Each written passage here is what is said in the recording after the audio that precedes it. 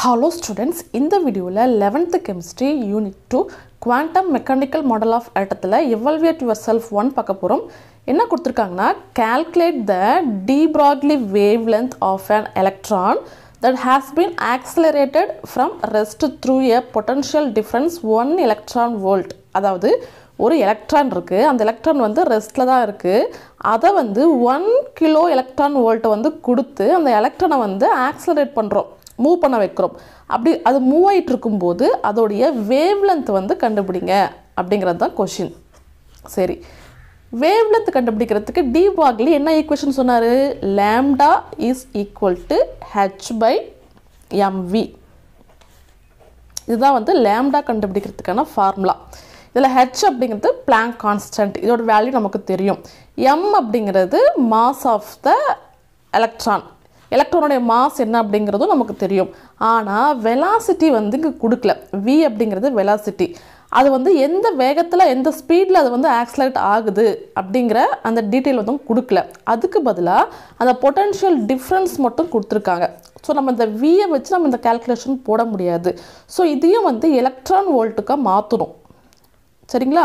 அதுக்காக என்ன பண்ணுறோம் அப்படின்னா, இப்போ எதுவாக இருந்தாலுமே kinetic energy of the electron, இந்த எலக்ட்ரானுடைய கைனெட்டிக் எனர்ஜி வந்து ஆக்ஸலரேட் ஆகிறதுக்கு ஒரு பொட்டன்ஷியல் கொடுத்தோம் இல்லையா, அதுக்கு வந்து ஈக்குவலாக இருக்கும். the energy due to accelerating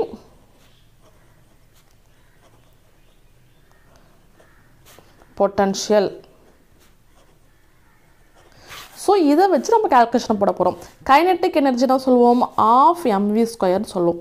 of mv square is equal to potential energy வந்து எலக்ட்ரான் வோல்ட்னு சொல்லுவோம். ஸோ ஆஃப் mv ஸ்கொயர் அப்படிங்கிறது எலக்ட்ரான் வோல்ட்டுக்கு ஈக்குவலாக இருக்குது. இதை இப்போ சிம்பிளிஃபை பண்ணுவோம். mv square is equal to 2 electron volt. இந்த 2 வந்து இந்த பக்கம் வருது. ஸோ 2 எலக்ட்ரான் வோல்ட்னு ஆயிடுது. ரெண்டு பக்கமும் வந்து எம்மால் மல்டிப்ளை பண்ணுறோம். அந்த ஈக்குவேஷன் கொண்டு வரதுக்காக இது பண்ணுறோம். Multiply both side. அப்போ என்ன கிடைக்கும்? m square v square is equal to 2mevன்னு கிடைக்கும். இது வந்து mv whole square is equal to 2mevன்னு வரும். சரியா? அப்போ mv அப்படிங்கிறது என்னது? Square root of 2mev. சரியா? அப்போது நம்ம வந்து mv வந்து இவ்வளோன்னு கண்டுபிடிச்சிருக்கோம். இந்த வேல்யூ வந்து இந்த ஃபார்முலா சப்ஸ்டிட்யூட் பண்ணுறோம். அப்போ லேம்டா என்ன கிடைக்கும்? Lambda is equal to h by mvக்கு பதிலாக தான் வந்து ரூட் ஆஃப் 2mev. ஸோ இந்த ஃபார்முலா வச்சு நம்ம வந்து வேவ்லென்த் வந்து கண்டுபிடிக்க போகிறோம். சரி, இதில் h அப்படிங்கிறது பிளாங்க் கான்ஸ்டன்ட், அதோடைய வேல்யூ பார்த்தீங்கன்னா 6.626 into 10⁻⁻34 joule second divided by square root of, இங்கே இருக்குது 2 இருக்குது, 2 இன்ட்டு m அப்படிங்கிறது mass of the electron. எலக்ட்ரானுடைய mass பார்த்தீங்கன்னா 9.1 இன்ட்டு 10⁻⁻31 kgன்னு இருக்கும். அடுத்தது வந்து எலக்ட்ரான் வோல்ட். எலக்ட்ரான் வோல்ட்டுடைய வேல்யூ பார்த்தீங்க அப்படின்னா 1.6 இன்ட்டு 10⁻⁻19 ஜூல் இருக்கும். ஆனால் நமக்கு சம் வந்து 1 கிலோ எலக்ட்ரான் வோல்ட்னு கொடுத்துருப்பாங்க. அப்போ என்ன கிடைக்கும்? இன்ட்டு 1 kgன்னு போடும் இல்லையா? அப்போ என்ன கிடைக்கும்? 1.6 இன்ட்டு 10⁻⁻19 கிலோ ஜூல் அப்படின்னு கிடைக்கும் இல்லையா? ஸோ இந்த வேல்யூவை இங்கே போகிறோம். எலக்ட்ரான் வோல்ட்டுக்கு வெறும் ஜூல் மட்டும் தான் இருக்கும். நமக்கு புக்கில் வந்து கொஷின் வந்து கிலோ எலக்ட்ரான் வோல்ட்டில் கொடுத்ததுனால நமக்கு இந்த மாதிரி வருது. இங்கே 2ன்றது 2ஆல் மல்டிப்ளை பண்ணியிருப்போம், அவ்வளோதான். Into 1.6 into 10⁻⁻19 kilogram joule. So இதெல்லாம் போட்டாச்சு. இப்போ இதை சிம்பிளிஃபை பண்ண வேண்டியது தான். என்ன இருக்குது? 6.626 into 10⁻⁻34 joule second divided by square root of, இது எல்லாத்தையும் மல்டிப்ளை பண்ணுவோம். 2யும் 9.1ஐயும் 1.6ஐயும் வந்து மல்டிப்ளை பண்ணும்போது நமக்கு 29.12 கிடைக்கும். சரிங்களா இன்ட்டு இங்கே என்ன இருக்குது 10 பவர் ஆஃப் மைனஸ் 31 இருக்குது. இது எல்லாத்தையும் ஆட் பண்ணிப்போம்.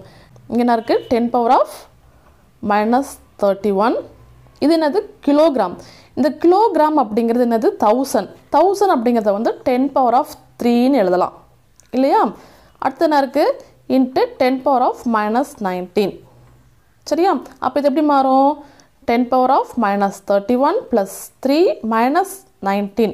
இது எல்லாம் போடும்போது நமக்கு 10 பவர் ஆஃப் மைனஸ் 47 கிடைக்கும். சரிங்களா, இன்ட்டு என்ன கிடைக்குது கிலோகிராம் ஜூல். இந்த யூனிட்ஸ் வந்து சிம்பிளிஃபை பண்ணிவிடுவோம். ஃபஸ்ட்டு என்ன இருக்குது ஜூல் செகண்ட் இருக்குது, கீழே வந்து square root of kilogram joule இருக்குது. ஜூல் செகண்ட் டிவைட் பை இது வந்து என்னது கிலோகிராம் பவர் ஆஃப் ஆஃப், அதே மாதிரி ஜூல் பவர் ஆஃப் ஹாஃப், இதெல்லாம் ஸ்கொயர் ரூட்டு. இப்போ இதெல்லாம் மேலே கொண்டு வருவோம். அப்போ joule second kilogram power of minus half, இங்கே வந்து ஜூல் மைனஸ் ஹாஃப்னு வரும். இங்கே வந்து 1 இருக்கிறதா அர்த்தம் இல்லையா. ஸோ இது வந்து ஆட் பண்ணும்போது இங்கே வந்து 1 இருக்குது, இங்கே வந்து மைனஸ் ஹாஃப் இருக்குது. அப்போ இங்கே என்ன கிடைக்கும் ஜூல் பவர் ஆஃப் ஹாஃப்னு கிடைக்கும். Kilogram power of minus half into S. இந்த ஜூலை வந்து எப்படி எழுதலாம் அப்படின்னா kilogram metre square second minus 2ன்னு எழுதலாம் into of kilogram minus of second. இப்போ இதில் பார்த்தீங்க அப்படின்னா இங்கே உள்ள ஃபுல்லாக வந்து ஆஃபால் வந்து மல்டிப்ளை பண்ணுற மாதிரி இருக்கும் இல்லையா. அப்போது கிலோகிராம் ஆஃப், இங்கே மீட்டர் ஸ்கொயர்னு வரும் இல்லையா. இந்த மீட்டர் ஸ்கொயர் இன்ட்டு 1/2 வரும்போது 2 கேன்சல் ஆகி வெறும் மீட்டர் மட்டும் இருக்கும். அதே மாதிரி எஸ் மைனஸ் 2ன்னு வரும்போது இன்ட்டு 1/2 வரும். ஸோ இது அடிக்கும்போது -1 இருக்கும். So S -1 kilogram minus of எஸ்ன்னு கிடைக்கும். ஸோ பார்த்தீங்கன்னா இந்த ப்ளஸ் ஆஃப் இது மைனஸ் ஆஃப், இது +1 இது -1 எல்லாம் கேன்சல் ஆகிட்டு வெறும் மீட்டர் மட்டும் கிடைக்கும். So 6.626 into 10 power of minus 34 metre divided by square root of 29.12 into 10 power of minus 47. அடுத்தது இந்த பவர் இருக்கு இல்லையா, இதை வந்து சிம்பிளிஃபை பண்ணுவோம். இப்படி போடலான்னா 6.626 into 10 power of minus 34 metre divided by இதை வந்து 10 பவர் ஆஃப் மைனஸ் 47 வந்து ஸ்கொயர் ரூட் எடுக்க முடியாது. ஸோ அதுக்கு வந்து பிரித்து எழுதிக்கிறோம். 29.12 into 10 to the power of minus 1 into 10 to the power of minus 46.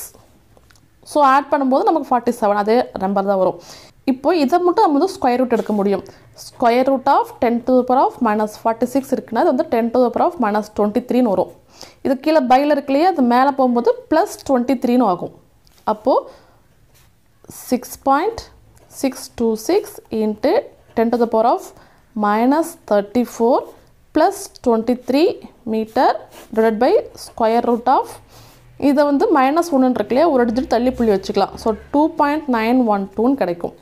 So இது சிம்பிளிஃபை பண்ணும்போது நமக்கு 6.626 into 10 to the power of minus 11 metre divided by square root of 2.912 கிடச்சிருக்கு.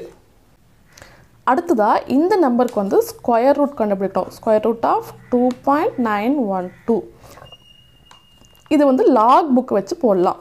எப்படின்னா லாக் புக்கில் ஸ்கொயர் ரூட் ஃபார்ம் எடுத்துக்கோங்க. ஸ்கொயர் ரூட் வந்து lock புக்கை வச்சு எப்படி போடலாங்கிற வீடியோட லிங்க் வந்து டிஸ்கிரிப்ஷனில் கொடுக்குறேன், நீங்கள் வேணால் செக் பண்ணி பார்த்துக்கோங்க. இங்கே என்ன இருக்குது 2.9, இங்கே பாருங்கள் 2.9 இங்கே இருக்குது. இது வந்து ஃபஸ்ட் பார்ட்டு.